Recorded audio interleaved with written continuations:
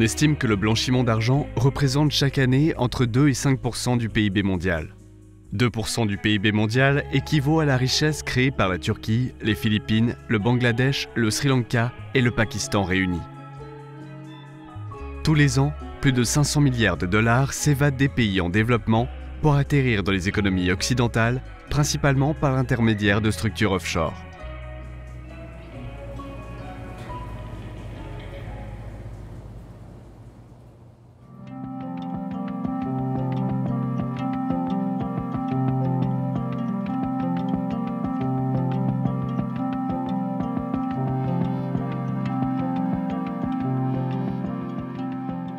En 1952, le futur président du Kenya, Jomo Kenyatta, est emprisonné par les autorités coloniales britanniques.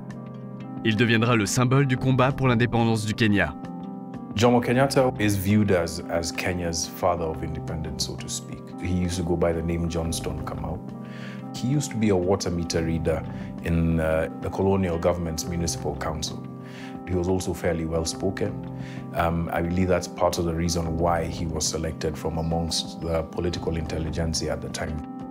À sa sortie de prison, le presque sans un sou Kenyatta devient un ami proche du dernier gouverneur britannique du Kenya, Malcolm MacDonald. En 1963, Kenyatta accède par les urnes au poste de Premier ministre du Kenya nouvellement indépendant. Il en deviendra peu de temps après le président. Quant à Malcolm MacDonald, il est nommé haut-commissaire britannique. Le gouvernement et la fonction publique de ce nouveau pays sont composés principalement de loyalistes. C'est ainsi que les Britanniques les nommaient. Après l'indépendance, la Grande-Bretagne conserve un certain nombre de sites militaires au Kenya. Encore aujourd'hui, la Grande-Bretagne forme chaque année 6 bataillons d'infanterie dans ce pays. 60 ans après l'indépendance, la famille Kenyatta est l'une des plus riches du Kenya. The Kenyatta family have vast investments in land across the country. Right down to the coast, all the way up to the what was called the White Highlands. They own the biggest milk company in Kenya. They own one of Kenya's biggest banks. They have a chain of hotels. They're building a sub-city right now, just right outside the bounds of Nairobi city. There's always been an open question about how Jomo Kenyatta was able to become such a rich person. Just 1 or 2 years after becoming president. His salary at the time doesn't match the kind of wealth that he has. There have been memoirs written by people from his administration that say that he essentially would engage in land grabs of very, very prime pieces of land owned by members of the settler community, etc. Un rapport déclassifié de la CIA indique que les fonds fournis par des gouvernements étrangers destinés à racheter les terres aux colons pour les donner aux populations autochtones ne possédant pas de terres auraient été captés par la famille Kenyatta et son entourage afin d'acquérir ces terres pour eux-mêmes.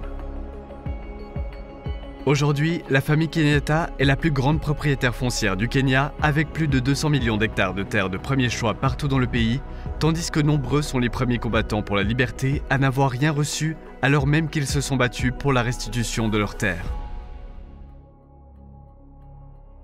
Jomo Kenyatta est décédé en 1978. Son fils, Uhuru Kenyatta, a suivi les traces de son père en politique. The country's president, Uhuru Kenyatta, was among the world's rich who were named this week in the Pandora Papers. According to the Pandora Papers, Kenya's president, Uhuru Kenyatta, and 6 members of his family have been linked to 13 offshore companies. And what was revealed is that the family had invested in offshore structures. If you're including the extended family, as early as the mid-70s. Uhuru Kenyatta was listed as a beneficiary of a trust that, so to speak, belonged to his mother upon her death. Uhuru Kenyatta s'est présenté comme étant un défenseur de la transparence, prétendant que la lutte contre la corruption était au centre de son programme. This dragon, this beast called corruption, is an animal that we intend to slay. President Uhuru Kenyatta welcomed the leakage of the Pandora Papers, saying the publication of the papers will go a very long way in enhancing the financial transparency and openness required in the country and around the globe. Au Kenya, les 2 tiers de la population vit avec moins de 3,2 $ par jour. 70% des familles kenyanes vivent dans un état de vulnérabilité chronique à cause de la malnutrition, de l'insécurité alimentaire et de certaines maladies faute de prévention. La loi kenyane impose au président qu'il communique une fois par an la liste de ses intérêts financiers au ministère des Finances.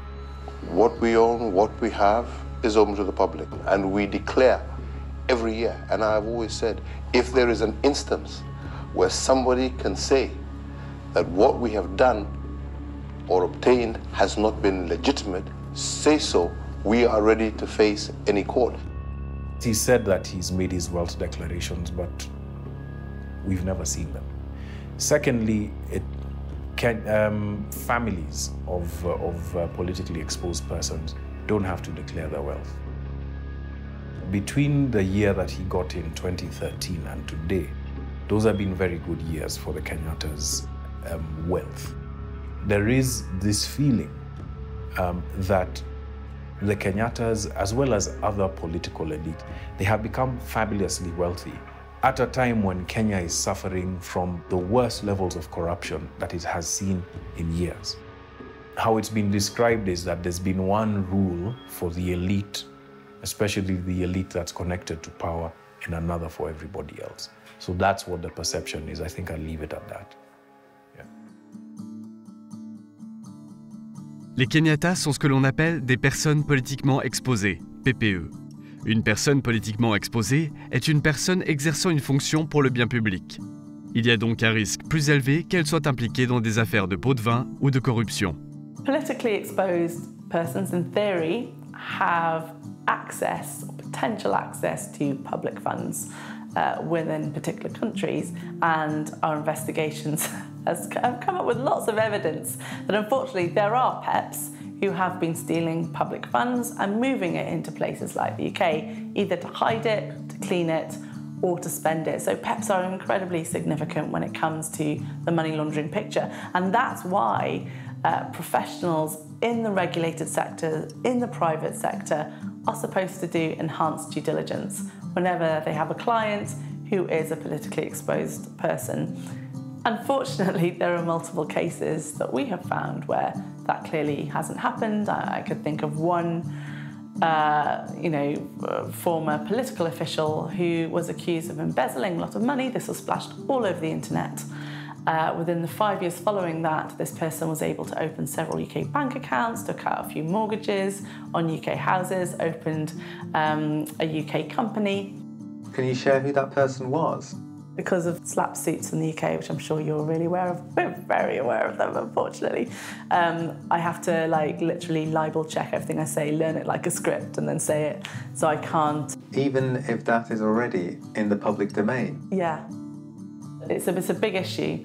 Journalists like yourselves, NGOs like us, are often targeted by very expensive lawyers in London, unfortunately, who take on dubious clients and basically pursue NGOs, pursue journalists for daring to mention the corrupt dealings of these people.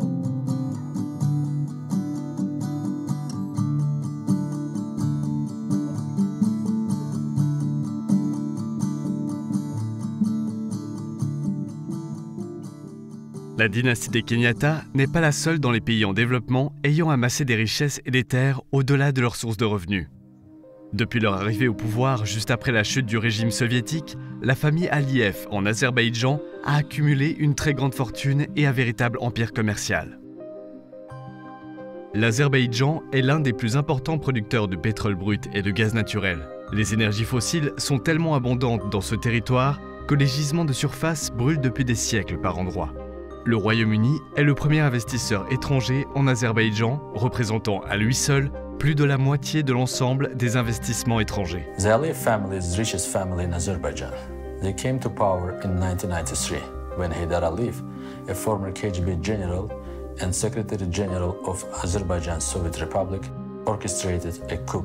En 1993, Haydar Aliyev s'est emparé du pouvoir par un coup d'État. Peu avant sa mort, son fils Ilham Aliyev a pris la suite de son père. Depuis, il a été sans interruption et est encore à la tête de son pays.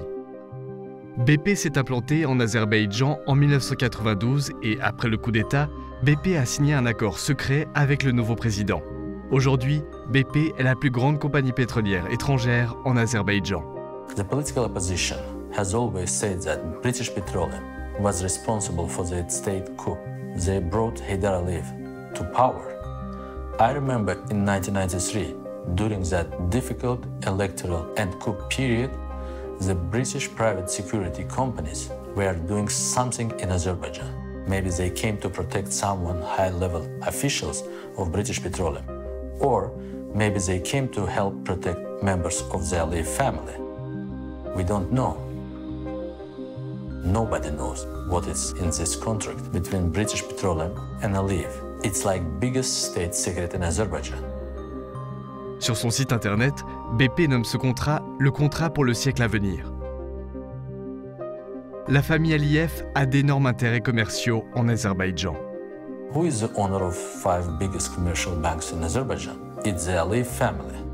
Who is the owner of the biggest private transportation company? It's the Aliyev family. Who is the owner of the biggest 5-star hotel networks in Azerbaijan? Again, it's the Aliyev family. They privatized the state's biggest banks, and after they made themselves owner of these banks, they start using these banks to launder money.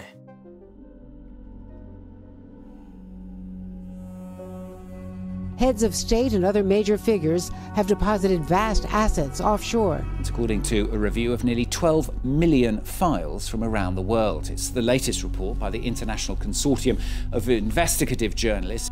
The Pandora Papers expose a London property empire worth nearly $700 million, amassed by the ruling family of Azerbaijan. So one of the properties that we looked at was on Conduit Street in central London. This property was bought in 2009 by a company owned by one of the associates of the presidency of Azerbaijan. And then this property was basically sold shortly after that to the daughter, who was 19 at the time, Arzu Aliyeva, and eventually it was sold to the Crown Estate, which is, owned by Queen Elizabeth II. La famille Aliyev en a tiré un profit de 31 millions de livres sterling. There was another property in Mayfair, Maddox Street, which was transferred to Heydar Aliyev, who was the 11-year-old son of the president of Azerbaijan. So, overnight, the tenants started paying their rent to an 11-year-old boy. In Kensington, there was a cluster of properties in one development called Thornwood Gardens. Over here in Holborn, there was a hotel.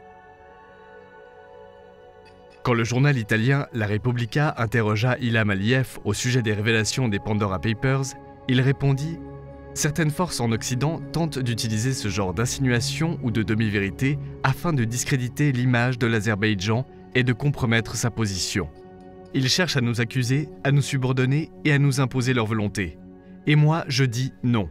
Je défendrai l'Azerbaïdjan, sa souveraineté, son indépendance, ses choix jusqu'à la fin de ma vie. Toutes ces sales histoires ne signifient rien pour moi et pour le peuple d'Azerbaïdjan. »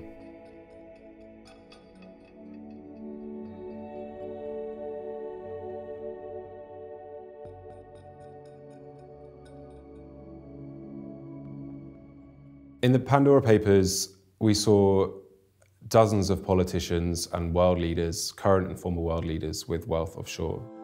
Offshore service providers are supposed to conduct enhanced due diligence and really scrutinize the sources of wealth of the politically connected people that they provide services to.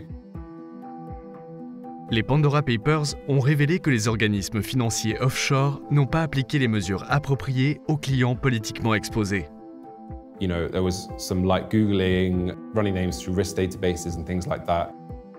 The people conducting these checks are really doing checks to be seen to be doing checks. At the moment, it's very hard to pursue large banks and big firms for money laundering offences because we do not have a failure to prevent money laundering offence within UK law, which Transparency International very much believes we should have. Our research identified 582 UK individuals and firms who were involved in major money laundering cases. You have people who will turn a blind eye to anything they may discover, proceed anyway, and those who maybe don't do enhanced due diligence when they should. You will find individuals and firms they will actually deliberately go out to try and get the services of those who are potentially involved in corruption and criminality, because it's big business, it's big money. There are 84,000 UK properties that are owned anonymously. Now, of course, some of those will be owned with the legitimate money, but it's quite possible that a lot will be owned with suspicious funds.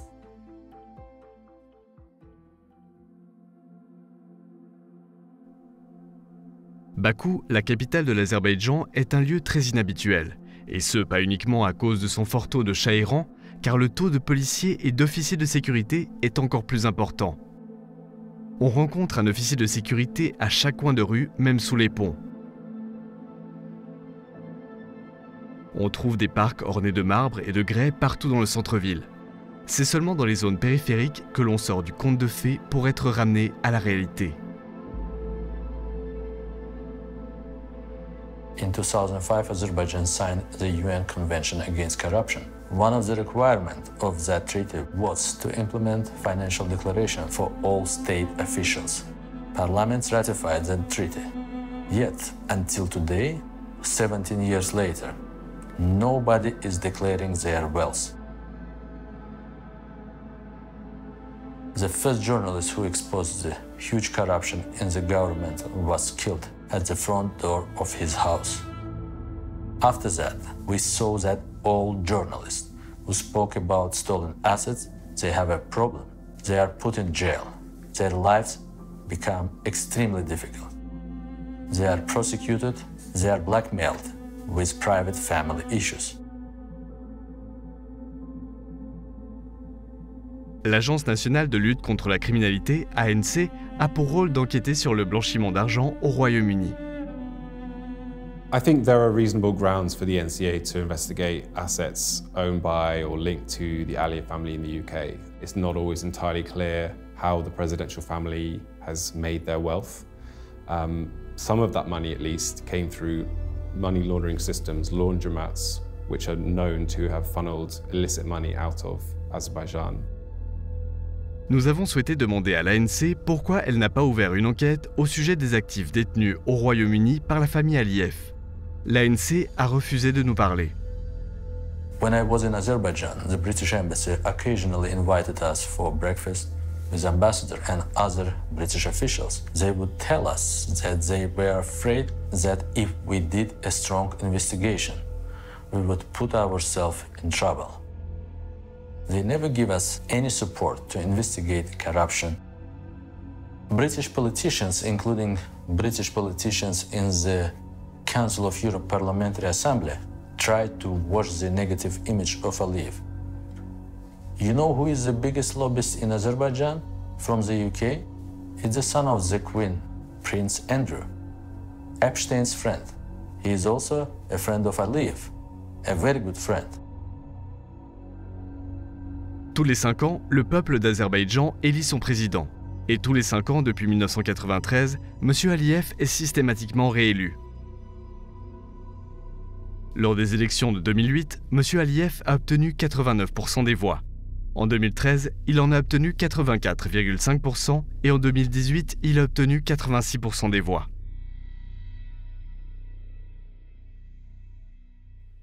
Pendant les élections de 2018, Emin Husseynov travaillait pour une ONG enquêtant sur la fraude électorale. We observed the elections and discovered irregularities. After that, the government closed down our NGO. They confiscated all our equipment. They put most of us in jail. I decided to escape. The police in Azerbaijan were looking for me, as if I was the #1 terrorist in the country. They put my photo at the entrance of all metro stations. The taxi drivers and the bus drivers had my photo. I changed my appearance. I grew a beard and dyed my hair blonde. Secret agents were waiting in front of the Swiss embassy. They asked the guard, "Have you checked him?" And the guard replied, "This is not the guy you are looking for. The guy is a foreigner." Switzerland protected me.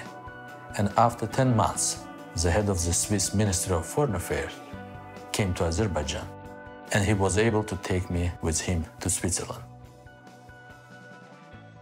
After that, President Alif illegally cancelled my passport and he stripped me of my citizenship.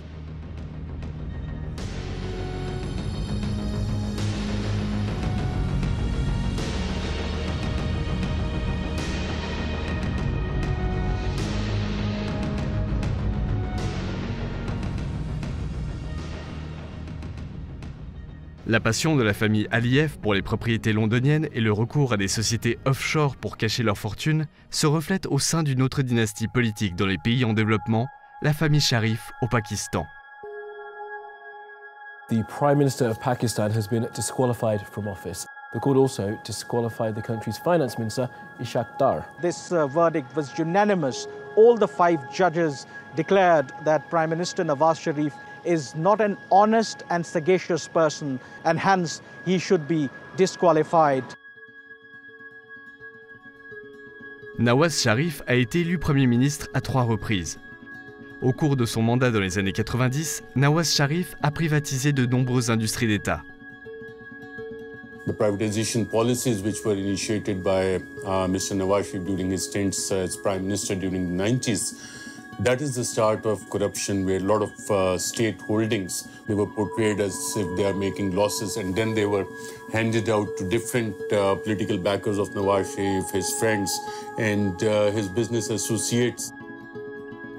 Le gouvernement de Nawaz Sharif a ensuite fait adopter une loi empêchant les contrôleurs fiscaux de se renseigner sur l'origine des fonds en provenance de l'étranger investis au Pakistan. One thing which we need to remember, and this is very, very important. When you're in the power, you can make laws according to your will. You can actually manipulate the system. You can bribe the people. You can get cuts from wherever you want. And this is what the Sharifs has been doing, and this is what they've been accused over the years. It's a close-knit family affair. In the case of Hudaybiyah paper mill, once you look at the directors and shareholders, it's only the entire Sharif family, the immediate blood relations, and a few cousins who are also mentioned as directors. To look at the shareholding of Ramzan sugar mill, that gives you an idea that it is run by Chief Executive Officer Mr. Hamza Shehbaz Sharif. Shehbaz Sharif est le frère cadet de Nawaz Sharif. Il était le président de l'Assemblée du Pendjab, tandis que son frère était Premier ministre. Il est accusé d'avoir blanchi des dizaines de millions de dollars par l'intermédiaire de la société Sugar Mill, détenue par la famille Sharif. Accounts were opened in the name of these low-wage employees who do not come into the tax net. Money used to be deposited in those accounts, and finally they used to land in the accounts of either Mr. Hamza Shehbaz Sharif, Mr. Sulaiman Shehbaz Sharif, or Mr. Shehbaz Sharif himself. In fact, these files which you see here, it gives the names, it gives the banking documents, the challans, everything which is mentioned in these, all the banking record, the names of the low-wage employees. Here is one example, look at it. Mr. Masroor Anwar, he is depositing this in the name of Mr. Shehbaz Sharif. This is 1.6 million rupees. This was deposited in Habib Bank of Pakistan on 27th April 2017 when Shehbaz Sharif was the Chief Minister. This is another deposit, 13th May 2016, in the name of Mia Muhammad Shehbaz Sharif, an amount of 6,52,451 rupees deposited in an account by Mr. Masroor Anwar. 1 crore and 90 lakh rupees being deposited in the account of Mr. Shehbaz Sharif by Masroor Anwar. Now, you might ask, who is Masroor Anwar? Masroor Anwar, according to this investigation by the Federal Investigation Agency, was a low-level employee of Sharif family. Your own family member is the finance minister, and your other brother is the prime minister. So then, entire banking chain was there to facilitate them. And I was talking to one of the sources in the investigation because once they investigated the bankers as to how it was happening under their nose and why they didn't stop all these activities, they said that people used to come with gunmen into the banks. And one of the female investigators said she was crying a banking official that what we could have done. The bank managers, they used to get a call from top executives in the bank. The banks themselves were part of this nexus of covering up the corruption of the Sharif family. The so-called Panama Papers contain allegations of money laundering and tax evasion, involving world leaders and where some of them are accused of hiding their money in many cases in an effort to avoid taxes. It was a surprise for the people in Pakistan because it came out internationally. It had much more credibility because previously over the years, the Sharif family had been using the news that all these allegations against them are politically motivated. Sharif's 3 children are named in the Panama Papers. His family owns properties in London through offshore accounts. Sharif's daughter denies owning the London properties. Documents from her allegedly date back to 2006 and show she is a trustee of the properties, not an owner. But those documents are written in a font called Calibri, which was not commercially available until 2007. If you look at 1992 and 93, this is a very important time. Mariam assets grew 21 times, and there's no justification for that. In a single year, you are not a business owner. There's no business under your name, but 21 times your assets are going up. En 1992, Mariam Nawaz a fêté ses 19 ans. Après les révélations des Panama Papers, les agences d'investigation pakistanaises ont enquêté sur la situation financière de la famille Sharif. The joint investigation team basically found out that Mr. Nawaz Sharif could not justify the assets he had made from known sources of income. That was one of the main charges. The matter was sent for criminal prosecution. In criminal prosecution, there was a trial which went on for almost a year. And in that trial, not even a single answer came from Mr. Sharif about the origin of his wealth or the explanation of those 4 Avonfield flats in London. Where is the money trail? That they have never been able to prove. La famille Sharif est considérée comme l'une des plus riches du Pakistan, mais l'origine de leur richesse reste un mystère. The flat that you're living in at the moment in Mayfair was actually named in the Pakistani paper, The News, last year as one of 4 which was illegally bought by your father through various Swiss and offshore companies. Why don't people who are actually blaming us for that go to the courts and prove it? But do you know who owns the flat that you're living in? Well, that is not the question right now. Why not? But it's the question I'm asking you. Do you know who owns the flat? Well, it's on a rent. I'm renting on a rent basis, which comes from every quarter from Pakistan. You're renting it personally, or the money comes from Pakistan? The money comes from Pakistan. I'm just like any other student living with his parents. I doesn't necessarily has to know about what the facts and who owns the flat and who pays for the rents and who pays for my living. The family deserves all this. It is not my fault that I was born in a rich family, in a wealthy family. My grandfather earned that with a hard work, sheer hard work. When you ask them that where you got this money from, they will start telling you the story of their late grandfather. At the time of independence, we came from India, we have businesses. Seriously speaking, there's no business in the world which has no money trail. If you look at their tax filings, it doesn't come out as a big industrial family. The Sharifs never featured in that rich families of Pakistan.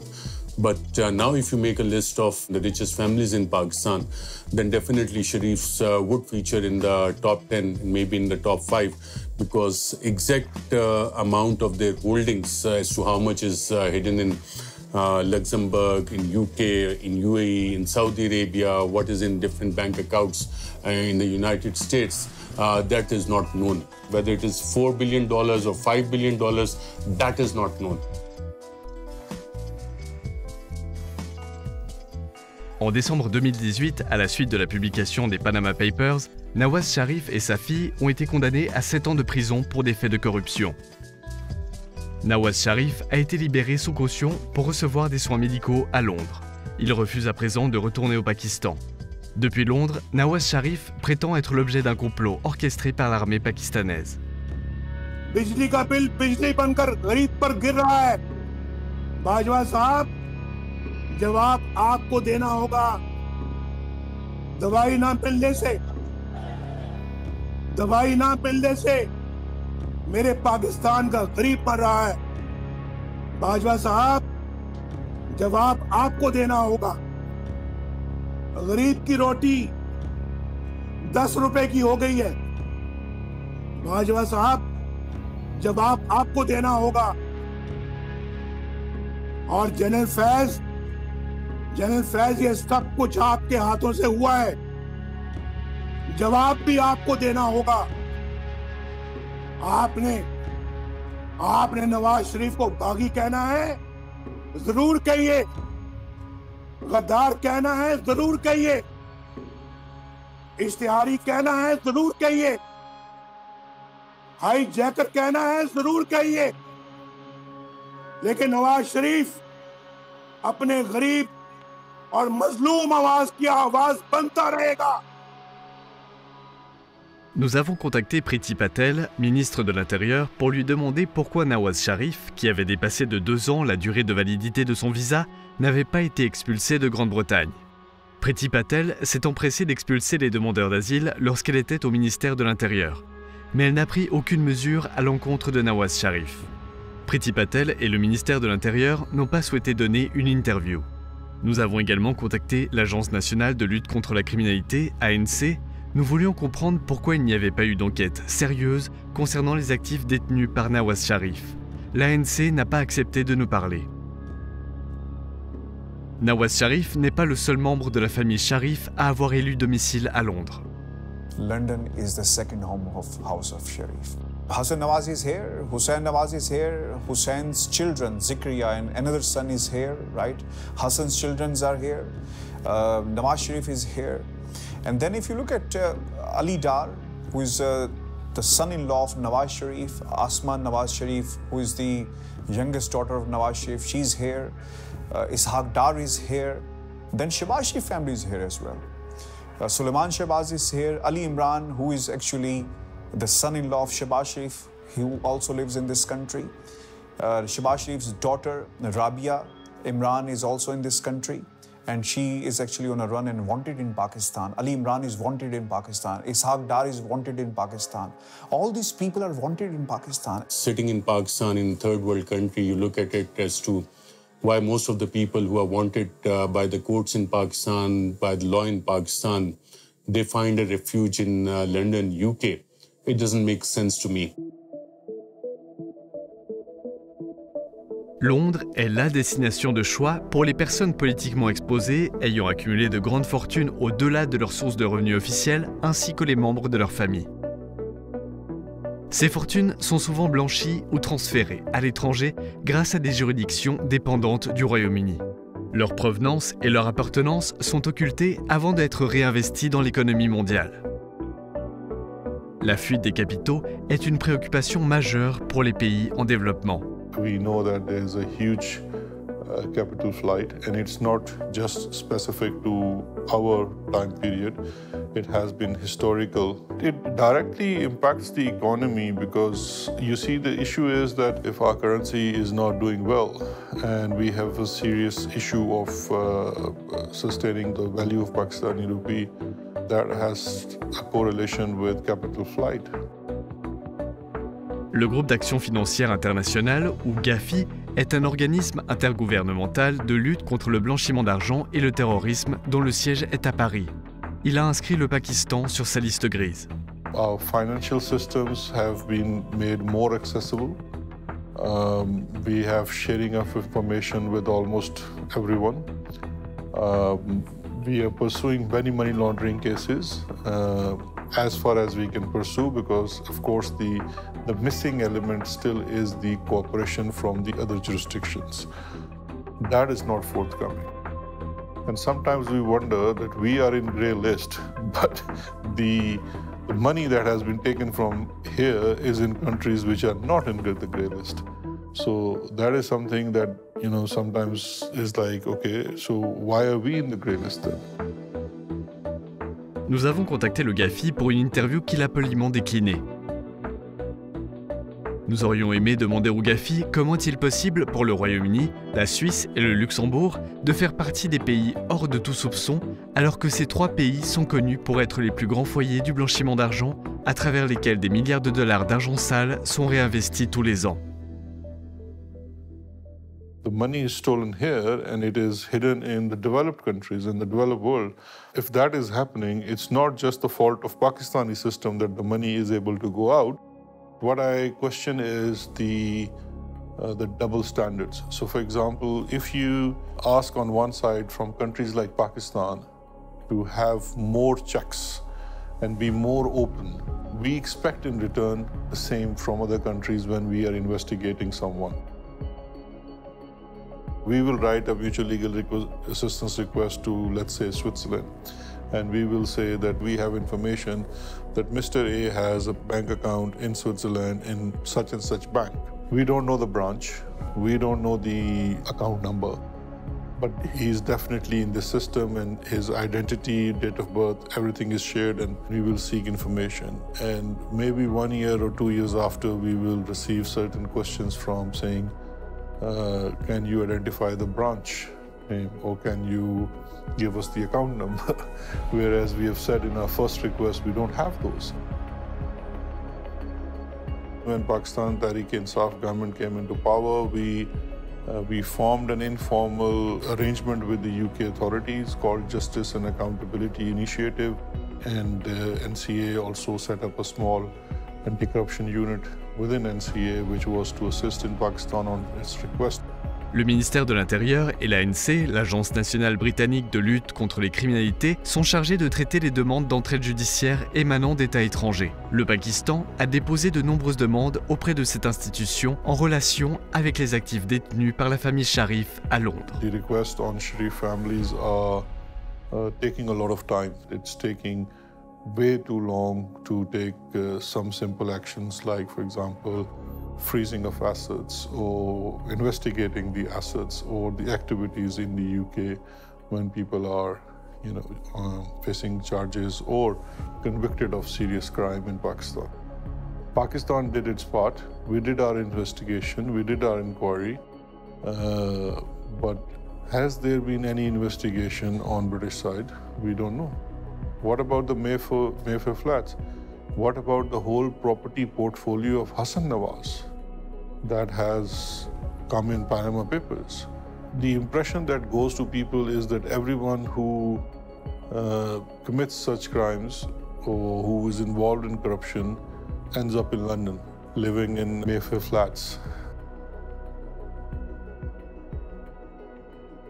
The main issues for developing countries are Western countries. Unfortunately, here in the UK and other Western countries, we can be very good at pointing the finger elsewhere and saying, hey, look at all that corruption over there. But the reality is we are facilitating that corruption. We are complicit in the laundering of public funds because we have a ready-made system ready to go where corrupt individuals can hide, can spend, can clean their money. London and its role in the offshore world is that it's a money launderer's paradise. It's a money launderer's paradise or haven. It's a place where if you want to stash illicitly earned wealth, you can do so anonymously and you can do so with relatively few checks and balances.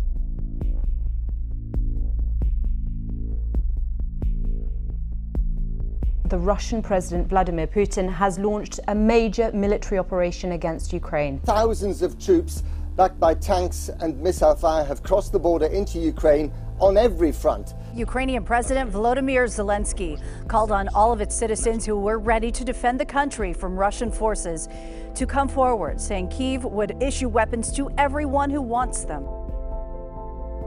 We've already put in place the largest package of sanctions in our history. Today, the White House announced new sanctions against members of the Russian elite. Tying Russian oligarchs directly to assets is proving very difficult because they are all masters of using shell companies and relatives to hide their true ownership. Pour ceux qui souhaitent cacher leur argent, les territoires sous dépendance britanniques comme les îles Caïmans, les îles Jersey et les îles Vierges britanniques sont des destinations de choix. Dans le passé, la Grande-Bretagne a prétendu que ces juridictions sont indépendantes et qu'elle ne peut pas dicter leurs lois.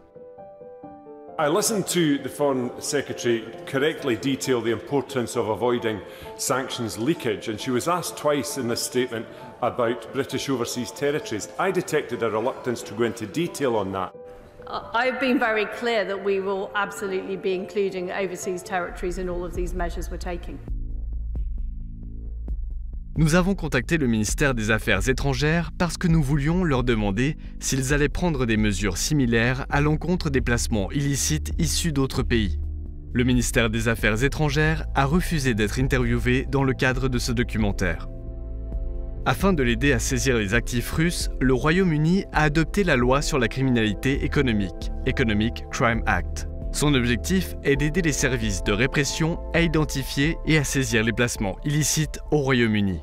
The recent Economic Crime Act basically passed into law that any trusts that are involved in the ownership network of a property now have to declare the beneficial ownership to HMRC. However, that trust register is not public, so we're not entirely sure what information is even on it, whether that information is verified or how effective it is. Overseas trusts that own UK property will also have to register, well, under law will have to register there. I don't know how much that will be enforced in practice. It's hard to say.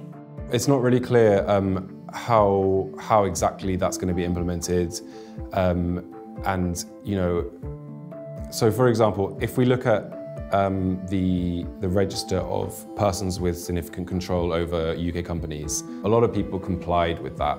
A lot of companies complied with that, but a lot didn't. They declared what appeared to be potentially nominees. Now, the UK government has promised to reform Companies House. At the moment, Companies House is not empowered to check and verify the information that is submitted to it. It's quite possible to write down, like I said, Mickey Mouse or Donald Duck, not the real beneficial owner, and no one's really going to check that information. So when we look at setting up something similar for the property register, you know, we're likely to encounter the same kind of problems. How many of them are actually going to comply? And if they do, how do we know that that's the real, you know, the real beneficiary who owns that? How do we verify that? It's not hard to see why UK companies have become a vehicle of choice for corrupt actors, for money launderers to use to move and hide their wealth, because the enforcement is weak.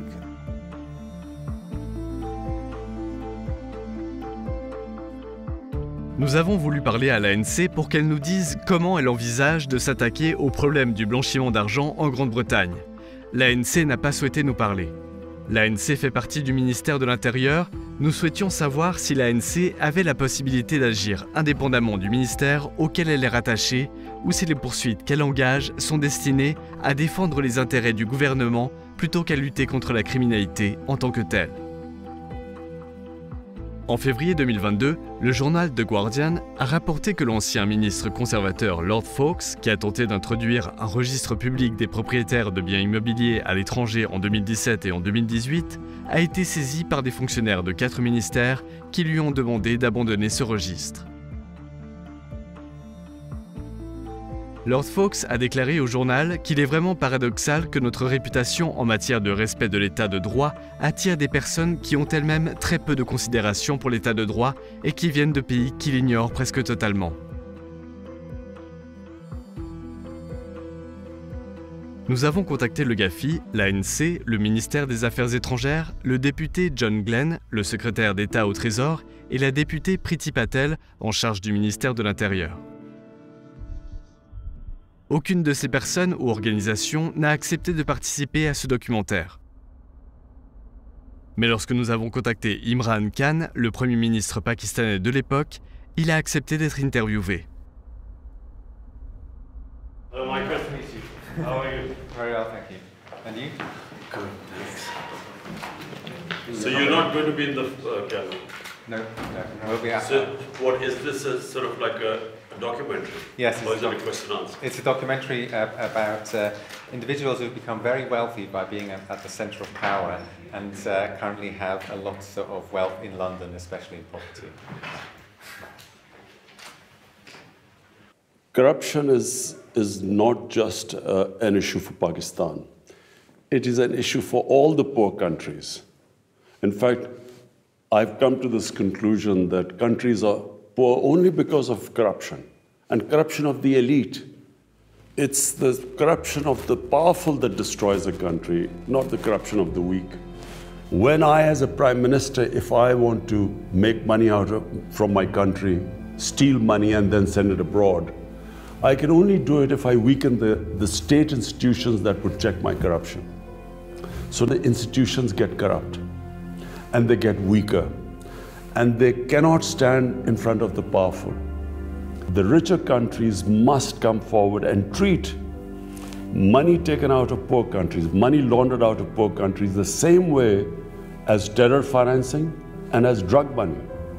Because these two, terror financing and drug money, affect the richer countries, the laws are very strict. But there's hardly any attempt to stop this plunder of the poor countries. I feel that there is no incentive for rich countries to repatriate money or take action against these people, because they benefit from them.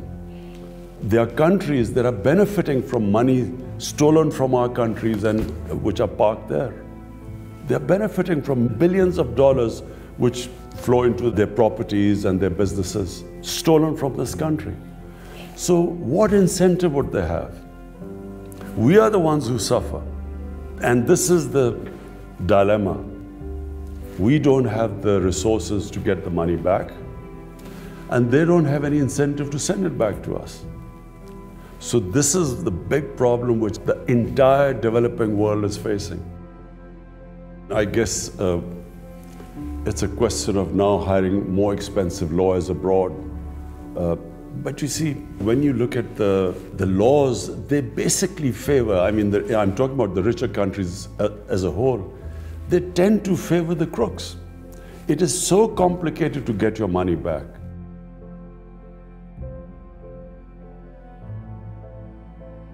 Imran Khan has raised this issue in almost every forum that the rich countries must take care of poor countries, and the care involves that the looted money that is now invested in the rich countries must be returned to the original countries. In Panama Papers, the properties of Sharifs are categorically mentioned, and all these properties are in the heart of London.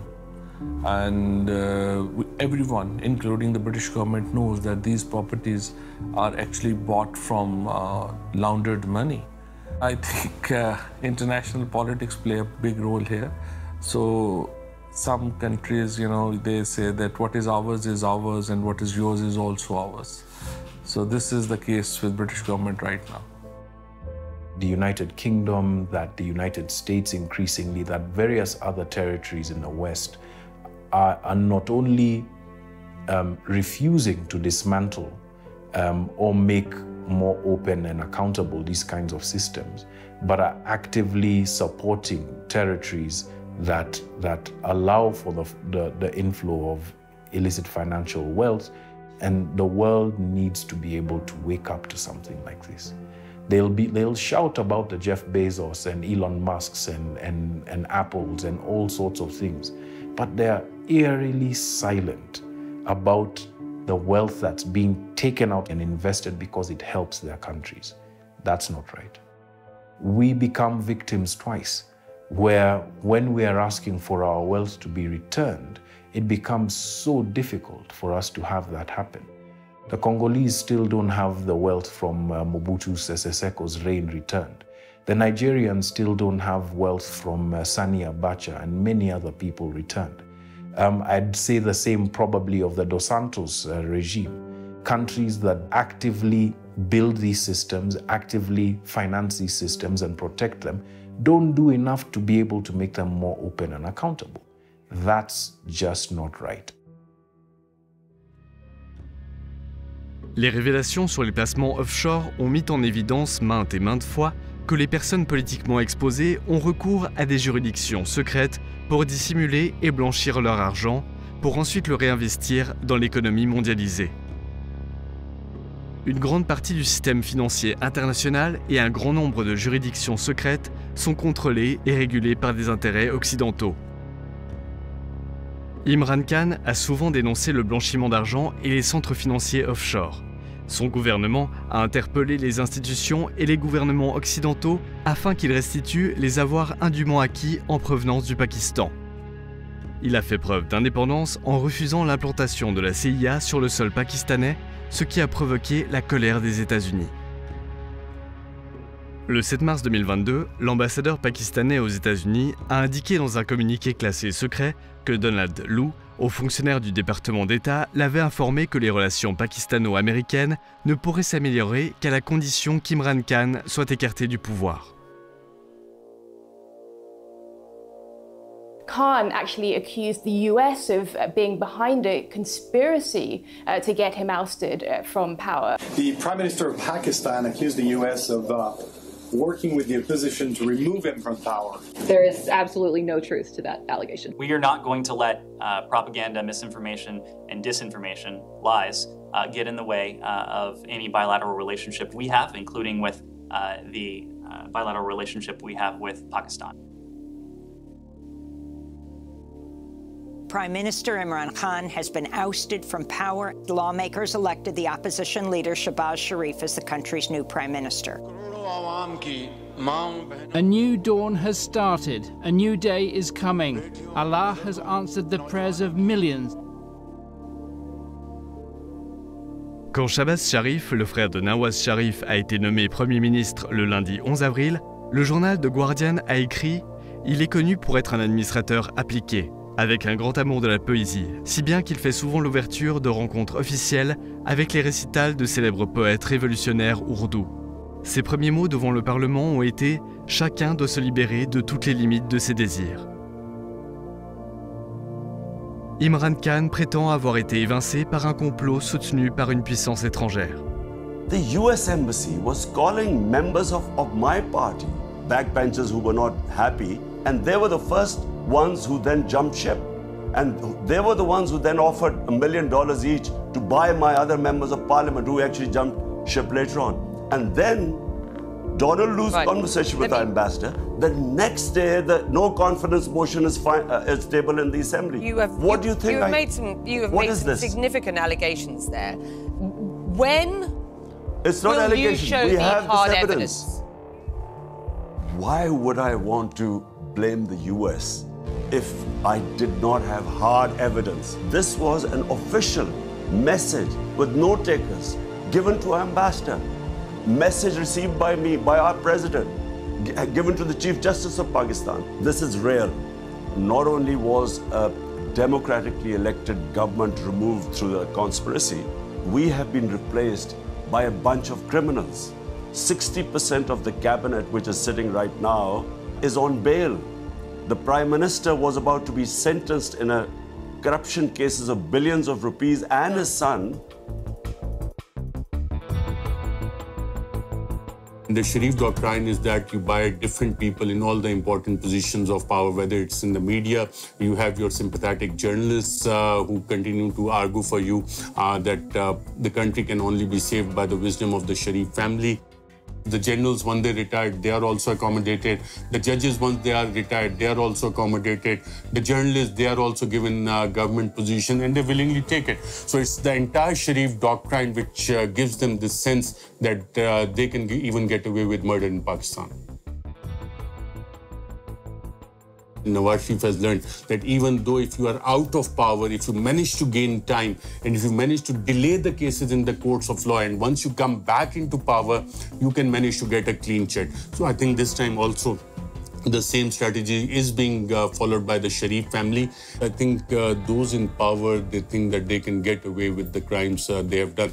And Sharif family has been benefiting from them because of their international friends who have been coming to their rescue to strike the dirty deals.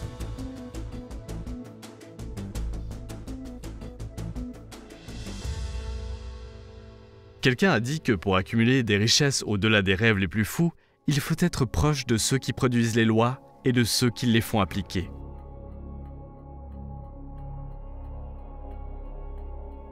Quand la coalition de Shahbaz Sharif a été nommée, Une de leurs premières mesures a été de faire voter un amendement limitant le pouvoir du Bureau national des comptes publics en charge d'enquêter sur les criminels en col blanc au sein des institutions publiques.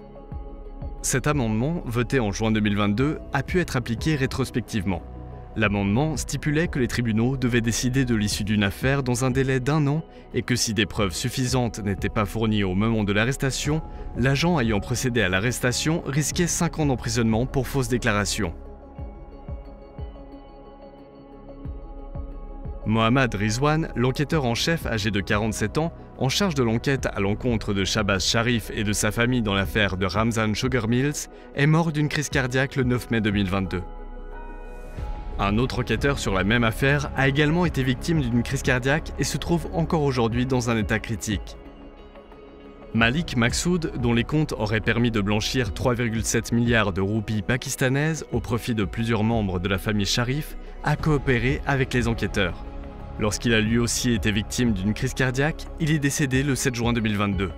L'homme de 49 ans servait le thé à Ramzan Sugar Mills, où il percevait un salaire d'environ $300 par an pour cet emploi dans l'entreprise familiale de la famille Sharif.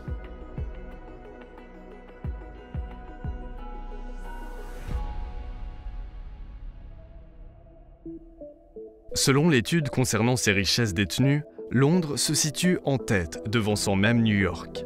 Londres est le terrain de jeu favori des oligarques du monde entier et des membres de leur famille. La famille Sharif du Pakistan, les Aliyev d'Azerbaïdjan, les Kenyatta du Kenya et bien d'autres familles liées à la politique au passé ou au présent ont acquis des fortunes considérables, très au-delà de leurs sources de revenus officielles, et possèdent un patrimoine foncier à Londres s'élevant à des milliards de livres sterling. Londres se vante d'être le lieu de la plus grande diversité en termes d'investissement immobilier, avec des propriétaires provenant de 45 pays différents.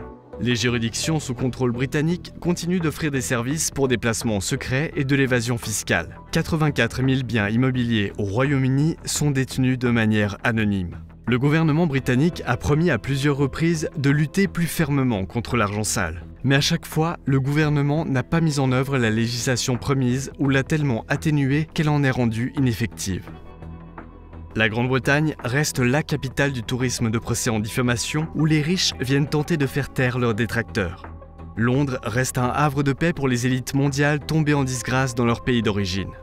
Le Pakistan, lorsqu'Imran Khan était au pouvoir, a essayé pendant de nombreuses années de récupérer l'argent blanchi. Beaucoup d'autres pays en développement ont fait de même, sans succès. Pour réaliser ce documentaire, nous avons contacté de nombreuses institutions gouvernementales. Personne n'a accepté de nous répondre. Le GAFI, l'organisme intergouvernemental de surveillance du blanchiment d'argent et du financement du terrorisme dont le siège est à Paris, a indiqué dans ses premiers rapports après l'éviction d'Imran Khan que le Pakistan a respecté toutes les recommandations, ce qui lui permet de ne plus figurer sur la liste grise du GAFI.